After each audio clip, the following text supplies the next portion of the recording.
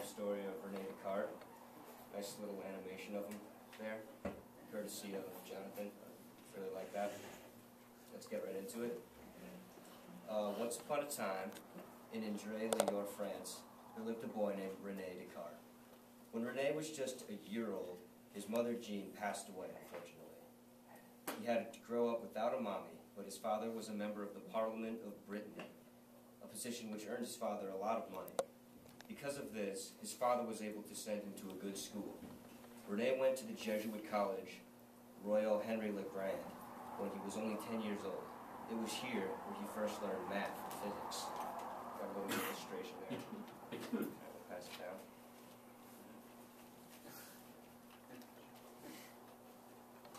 After Rene graduated from there when he was 20, he decided to study at the University of Poitiers in order to get his license to practice law.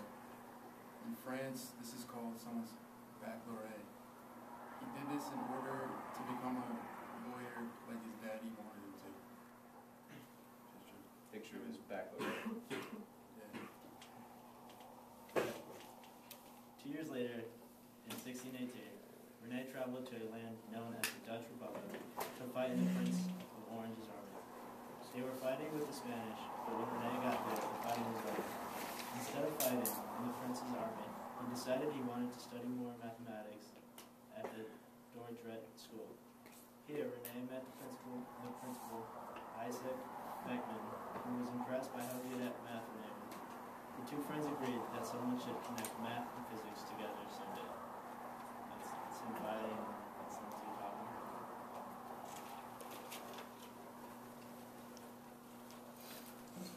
Okay.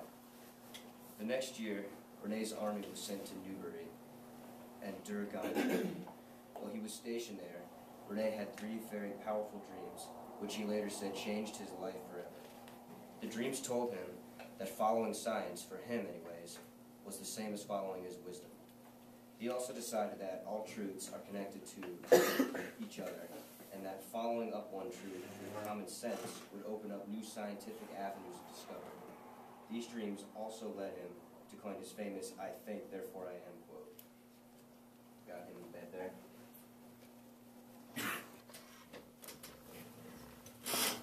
Rene's actions and thoughts brought him to the metaphysical philosophy. Philosophy is a way a person thinks and a way in which they live by. If you think TV is no good for you, that's a philosophy. Anyway, metaphysics is a branch of philosophy that looks at the nature of reality, including the connection between soul and body. The soul expresses our emotion and is not a physical part of us. The body is all our body parts that make us live. Descartes believes the body has material things, but the soul does not. In other words, he wants to see how the soul and body react together and how it affects the choices we make. He also argues if God is real and defends humans' right of free will, which means our choice to do things. Some of his writings talk about the body and soul. Body and the soul.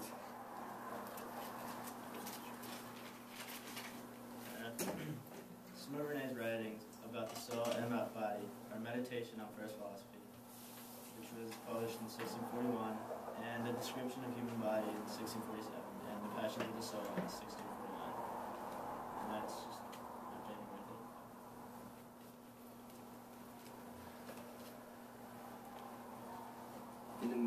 there. In the Meditation on First Philosophy, Rene talks about 6 different checkups. These checkups are steps for us people to make sure we're following. They make us stay true to ourselves and not act how other people want us to act, simply because they tell us to do so. The checkups also talk about whether or not God is real. He argues that if God is real, and how it connects to the way humans live. Rene says that we can only experience things that are in this world, and there is no proof.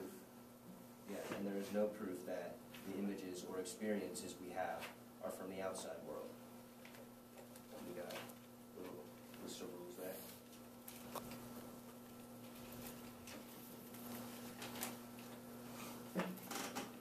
In the year 1647, the description of human body was written. Rene believes the human body is the same as a machine. The body is a machine that makes our heart beat, breathe, pump blood, and many other things. On the other hand, the soul makes humans think with their minds. It makes the body do more than just stay alive. In other words, the soul makes the body do what your emotions tell you to do. For example, if you like playing sports, the soul is happy because your body's playing sports.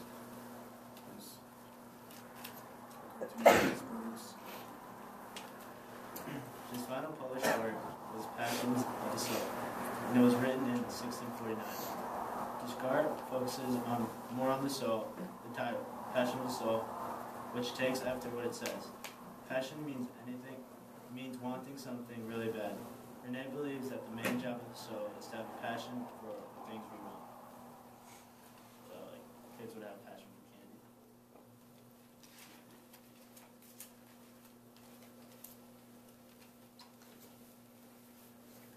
Since Rene was more focused in more modern things like math and physics, he is considered to be a modern philosopher.